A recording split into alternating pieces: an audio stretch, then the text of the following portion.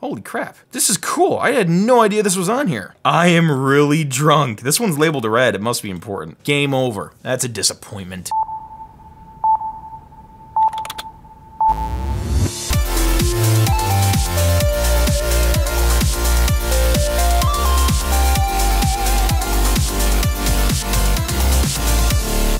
Hey guys, how you all doing? Really? That's just great. You know what? I'm doing pretty great today too. Because as a follow-up to the previous Macintosh IIci Tech Misadventures, I would like to explore what is actually on this hard drive that's connected to it, because it has been years since I've actually got this computer up and running, and if you have not seen that previous episode, please do that first, because now we're gonna explore the insides of the disk. Okay, so, time to boot it up. Hopefully it works. Sometimes it's a little fidgety. Alright, so it's hopefully starting up now. By fidgety, I mean it does a few things. One, the IIci just likes to turn on by itself when it's plugged in. Very rarely does pressing the power button actually do anything. Two, when I shut down the IIci, it doesn't shut down all the way. It tries to turn off, but then the power light, which is kind of hidden right now, just rapidly flashes, and the fan on the back doesn't stop spinning. It'll spin down, then spin up a little bit, then spin down, then spin up a little bit, and it'll just keep going until I yank the power cord. So I think the PSU is starting to be a little wonky. See, and right now it's not even turning on all the way. One moment. Okay, so no joke, I leave for a little bit, let it juice up, and it just magically turns back on. I didn't even press a button. For fun, let's just crash it. There we go. All right, now the fun part. Trying to get it to boot off the external drive, because sometimes it's really touchy with how you power on the disk and the computer at the same time, so we're gonna see what we can do. Power on SCSI, reboot IIci. And there we go. Welcome to Macintosh, ConnectX RAM doubler installed. Oh, the color is on. Sometimes when I reboot this, I lose all the color. But yeah, this is back when download more RAM was like actually a thing. You could like install a piece of software that doubled your RAM. I don't know how, it just does. And I've also adjusted the monitor from the previous episode, so now those beautiful iconic rounded corners are fully included in the nostalgic experience.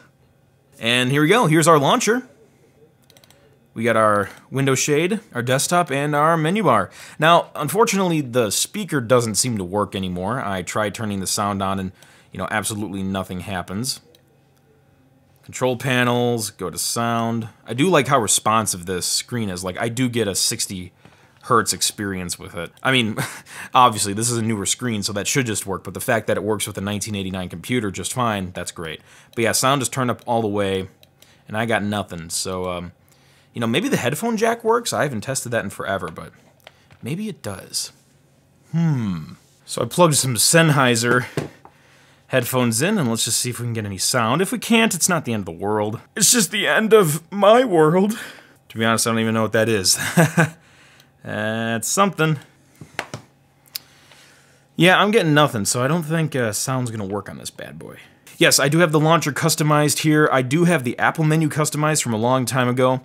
I have my applications here, my control panels here, documents here, other shortcuts here, and the whole hard drive here, just so we can browse everything just from the menu. Let's see what kind of programs are on here, and what kind of documents and files remain on this disk from long ago. And as a reminder, I was not the original owner. I believe this computer and the hard drive inside of this thing belonged to a school at one time, so, you know, public library or something, who knows? A whole bunch of kids' files, could, or teenagers' files could be on here, like Civil War report or some bullshit. Let's have a look. And boom, magical change. I switched to a different display to try to reduce some of the moire pattern. I'm also picking up a 67 hertz refresh rate from the computer. I don't know if that's because of the converting I'm doing for the video or what. That is very odd, so had to adjust some things to make that work, but we're all good and magical now. In a way, you know, you could like put this launcher down here and make it like the dock. Oh yeah, now it looks like Mac OS X. Oh, yes, so much so. Do I have other things in here? Oh, I do. Oh, I have a shutdown button. How convenient. I'm not gonna press that because the computer's never gonna turn back on again. All right, let's explore. Movie player. Yeah, that's what it was called back then. It was powered by QuickTime, but I guess the program was just called Movie Player. I actually have some samples on the hard disk. I just gotta... Man, there's a lot of stuff on here. Youth crime. Oh, that sounds fascinating. QuickTime logo movie. Here we go. Let's check out the frame rate performance of this machine. However, this movie, I think, plays just fine at a beautiful, what, 12 FPS or so? Probably less than that. But that's what we had. QuickTime. There you go. And I would actually like to get this working with Adobe Premiere 1. I don't know how the performance is going to be, but I should be able to install Premiere 1.0 on here eventually. And it's driven by QuickTime, and QuickTime is on here, so maybe it'll work. Ooh, Tetris. Does Tetris work? Booyah, we got Tetris. High score was 6,067. Hold down the spacebar and just lose. There you go. Game over. That's a disappointment. Oh, hang on. I gotta get my trusty keyboard over here. Oh, crap. The cord's not long enough. I'm gonna lose at Tetris. I think it's like J, K, or... Okay, K is rotate. Okay. Alright. Alright, I'm trying to get my bearings of the controls here. Let's start over. Let's do that again now that I have the controls. It's J, K, L in space. Okay. I didn't mean to do it. Frick, I am so not used to these controls. Oh, Kid Pick Studio. We're gonna make some magic. Hey, wow, it works. Well, too bad I don't have the sound, because I'm sure there would have been like a whoop there or something. Come on, I clicked it. Let me play it. Come on, man. Yeah. Dude, surprise me. Oh, it gave me a very rainbowy looking circle. Oh, let's just make a giant eyeball. Oh, that's not freaky at all. No way, sir. What's under our goodies menu? Ooh, they have little icons in. Pick a movie. Let's see. Can we load a movie file in here? Oh. Oh. Okay. Whoa. Whoa, whoa, whoa. I don't remember seeing these before. I am really drunk. This one's labeled red. It must be important. I am really drunk. What? I don't remember seeing these before, and if I did, I don't remember ever transferring them to this disc. Well, let's see what's in here.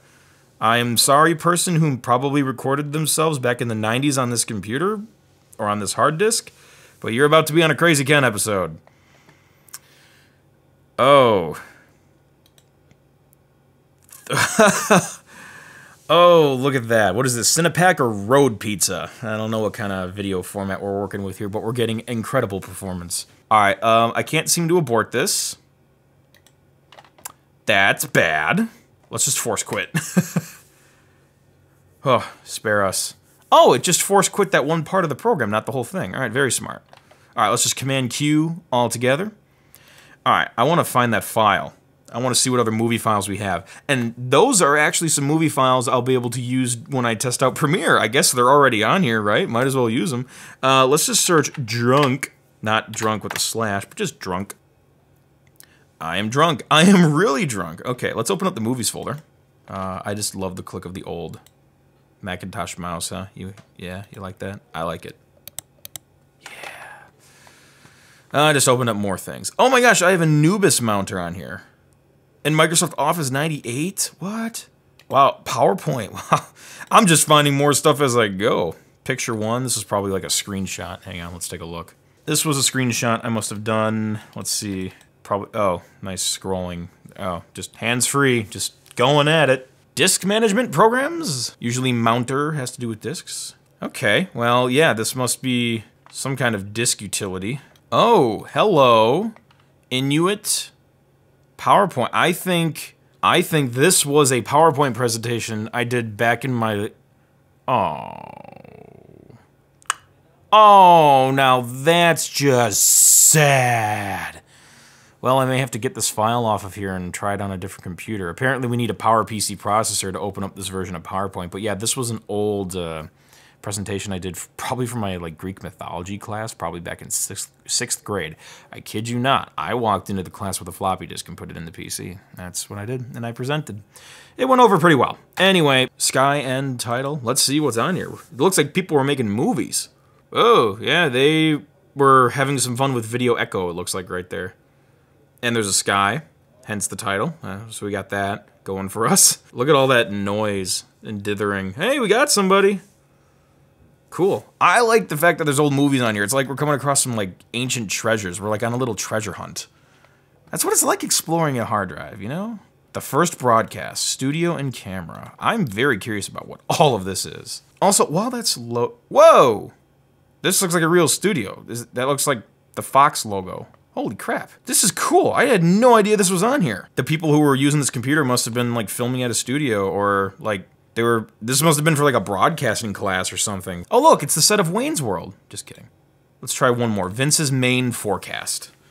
I'm guessing this is like weather for tonight. High 87. This computer, I don't know if this computer was used at Fox or if the hard drive, I should say, in the computer at the time was used at Fox, or if this was like a class studying broadcasting. Oh my gosh, man. It looks like a real studio to me. I don't want to get like too overly detective-y, but that looks like Milwaukee. Cool. Well, that was a cool discovery. Let's close that because we got to give some time to the other programs. I was going to experiment in Office, but nope. I guess that needs PowerPC and we don't got that. So sad. Applications. What else we got on here? I know we got MacWrite 2. Let's open this bad boy up. We could probably just start multitasking. We can open up more than one thing at a time, right? We have a multitasking menu over here where we could... Oh, we actually do have some other apps running. We could switch to the movie player. We can hide the movie player. We can hide other applications, show all applications. You know, kind of like what we have today on Mac OS, actually. Pretty sweet. So yeah, this was MacWrite 2 with a spell check built in. Sweet. Stationary templates. Let's do it. I like it. The duck swims on the lake. The duck may swim on the lake, but my daddy owns the lake. Quasi-obscure live-action film references. How much fun. Okay, let's get out of that. Command-N for no. Don't know if you knew that, but that's a nice little shortcut for some of those things there. Command-N for no. HyperCard. HyperCard, I believe, is used for building, like, interactive multimedia apps. I think that's what it was. Yeah, wow. Holy crap. What is this, mini-me? Whoa! This is this is clearly like a human body thing. This must have been like a student project. Oh, compact stack, delete stack, sweet. Yeah, how do we get out of this? Like, abort. I don't want to quit HyperCard. Dude, wow. HyperCard 2.2, 87 to 93. Oh, well, I don't know where your HyperCard tour is, but I have your family memories. How do you like that? You can add your own buttons to this card. Well, congratulations. And, okay. Icon. Background. Oh, I can change this or something? Oh, shit, I can. Okay. Krazy Ken. Now, how do I get out of here? Hey, there we go, man. This is good. That's all I need. That's pretty. All right, that's enough HyperCarding for now. What shall we do? A spreadsheet? That sounds exciting. Stationary? None. I love it. Let's build a spreadsheet. Okay, here's my budget. Well, hey, what? We have $2,500. And we spend $500. How do we calculate this? We can do the sum of A1 minus A2 and get 2,000. I didn't know that would actually work. I'm impressed with myself. So let's say we spend $2,510. We now have negative $10 left in our budget, and you're fired. Command N. Boop. No. Let's see what got left on the notepad. Oh, note, upgrade to macOS 10. I think I'm a little late. Sound edit. Now that is something I have not seen in a year and a half plus forever. Let's see what we got. Oh, Macromedia. Holy ballsack. They don't even exist anymore. Adobe bought them. Oh, little dog loading cursor. That's pretty. Now, I don't have working speakers. The headphone jack doesn't work. I don't have a microphone hooked up. I'm probably not going to be able to do much with a sound application. Oh, that's cool. Let's do Slate, whatever it's called, bars and tone. That's usually at 1,000 hertz for sine wave. Let's generate that. Boy, it would be great if we could hear it. Imagine, if you will, that this is a 1 kilohertz sine wave playing. That is what that would be. We just don't have a way to actually hear it right now, unfortunately. That looks good. You know, let's do a slow one. Yeah. Oh, you have control points even. Yo, that's what I'm talking about. That's my jam. Chime when done. Yeah, if only we could hear it. Good times. So now it should, like, taper. Yeah, wow, look at that. My hot new mixtape is now done, guys. Get ready to listen to this, biatch. Okay, I see what kind of spectrum it's doing. So I don't see a ruler here, but frequency is this way, time is this way, and then the hotter or pinker the sound or the space is, the louder it is. So that's amplitude. There's a lot of cool shit in here, man. Watch it paint. Photoshop. Now, if I remember correctly, I did a demo of this a long time ago, and it was like a beta copy. This looks really primitive, yeah. I'm guessing this is like beta 0.63 or something. 0.63. October 2nd or February 10th, depending on where you are, I guess, 1988. Holy crap. That is something. Open as, interesting. Let's open. I think I have some Photoshop documents on here. Oh, car. Yeah, there's car. I thought I had that on the desktop earlier. I thought I saw a file for car here. I guess it got moved. Sweet. Let's try to find a different file. Ooh, Red John from The Mentalist. I love that. I almost said film. It was a TV show. I think I painted this a long time ago. Oh yeah, there's a beautiful bloody smiley face. So let's try to do some stuff. Let's see, filter. Oh, blur, Gaussian blur. Wow, dude. Star lens.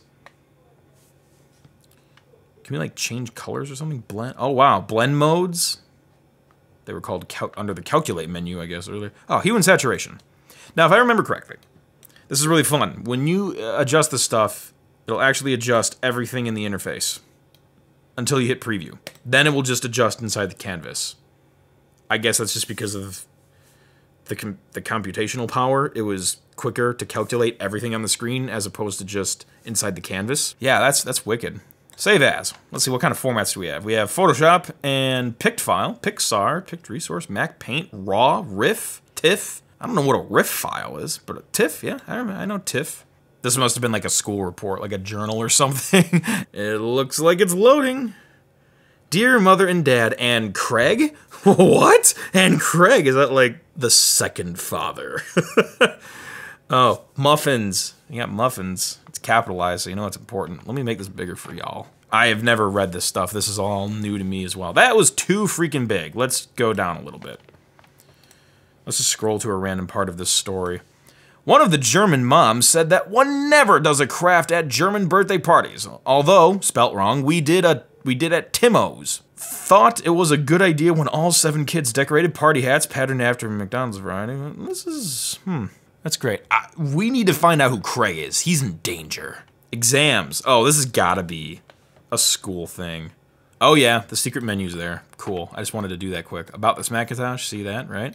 If you hold down the Option key and press it, it's about the Finder, and you still get the mountain scene. Beautiful, beautiful, beautiful. The world since 1945. Europe. I feel like Bill Wirtz should be reading this or something. This is probably a Bill Wirtz script, like from a long time ago. The history of the world since 1945. It was beautiful until there were some bombs. I totally forgot you can actually adjust like fonts and everything for views in the Finder. You can also make these icons like ridiculously huge or really, really, really tiny. I like right in between. Yeah, let's just crank that font size up. Let's see how ridiculous this looks. Whoa! Whoa! Whoa! Whoa! Whoa! That's just a little big. Times? Oh, that just... Oh my gosh. I honestly did not know you could change like the label styles in the Finder like this. This is a very like unrealistic. Oh my gosh. This is very Greek looking now. Yeah, let's go back to, what was it even on? Geneva, I think, is the default font and size 9. Well, that was a lot of fun. Now, I'm going to show you what happens when I shut this thing down, because this is where it gets a little weird, if it does it. I'm going to shut it down here. And it doesn't always shut down all the way. You'll have to listen kind of carefully. I'm going to turn off the SCSI disk.